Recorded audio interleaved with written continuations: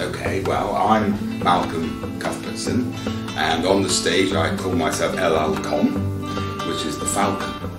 And I got interested in flamenco when I went to live in Spain.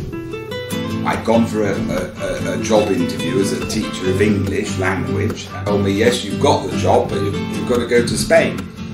Right, okay, so that was a bit of a shock to the system at 21. So off I went, and I'd missed the last train, the last bus to get myself to where I was supposed to be going. So I put my bag under the bushes in front of the railway station at about 1 o'clock in the morning and walked around the city. I thought, oh, I've made the right decision, this is a great place to be. I heard the music and I started to get interested, and then later particularly one live show in Madrid of Carmen.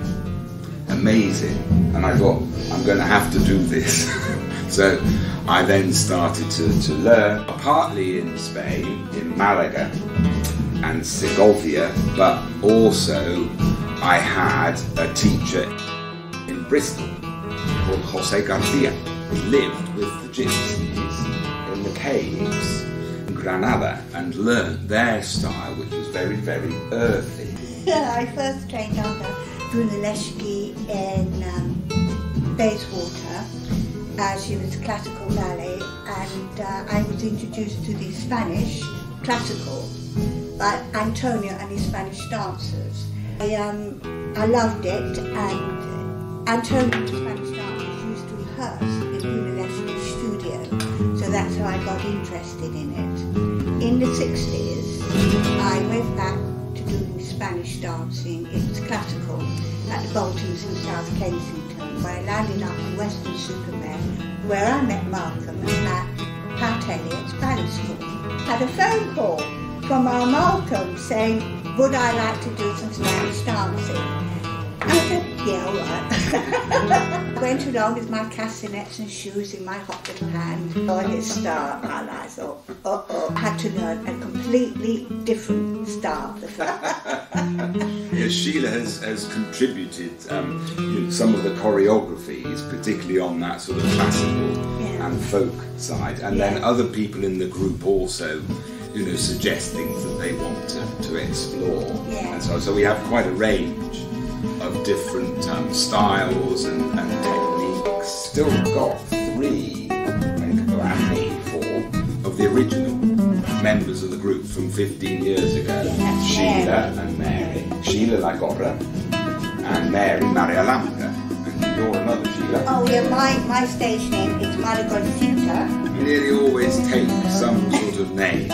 The flamencos use some rather interesting names, like the girl of the code, or the girl of art, and so we take those names as well. Also, it sort of gets us into Spanish culture. The group started to suggest that we have a holiday. The first one, which Sheila Marigolcita went on, was to Alhama de Granada, a small hill town near Granada with its amazing Arab and Moorish past, and hot baths and beautiful palaces.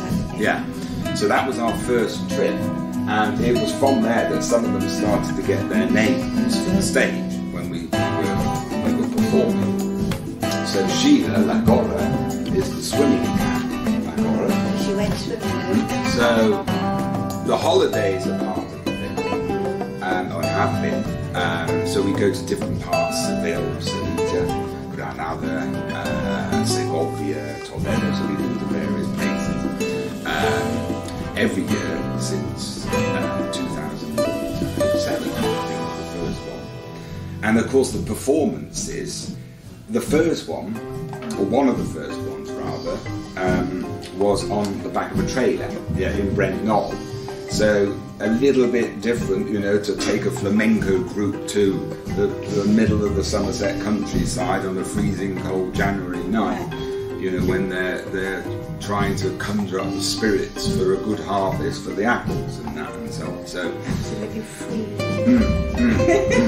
And we were on this incredibly narrow trailer, 5 of us, I think, and that palm can fall off, and then we went over there. That was a close thing, wasn't it? Yes, so the shows will often bring these sorts of stories, and they become part of our history. The very first one was on at the Playhouse with the Jackie Fox School of Dance in World. Then we did the Bouleries.